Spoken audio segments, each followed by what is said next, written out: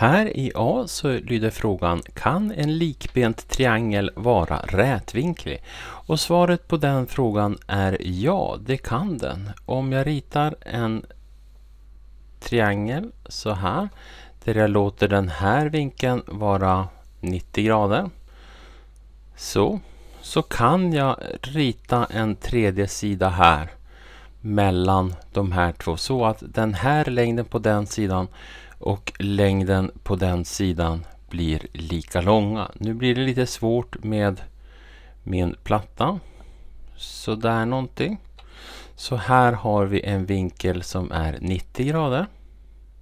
Och då är de här båda basvinklarna 45 grader och 45 grader. Den sidan och den sidan är lika lång. Och så sen tar jag fram suddet och så suddar jag de här längre sidorna.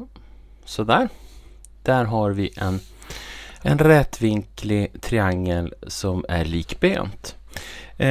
Kan en liksidig triangel vara rätvinklig? Och svaret på den frågan är nej. Så i A hade vi ja, men i B så är det nej. Därför att i en liksidig triangel så är alla sidor lika långa och alla vinklar lika långa.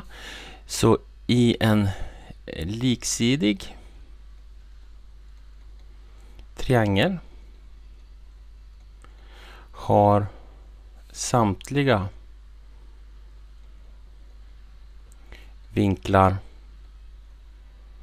lika stora. Och då måste de här vinklarna vara 60 grader. Så B, nej, men A, ja.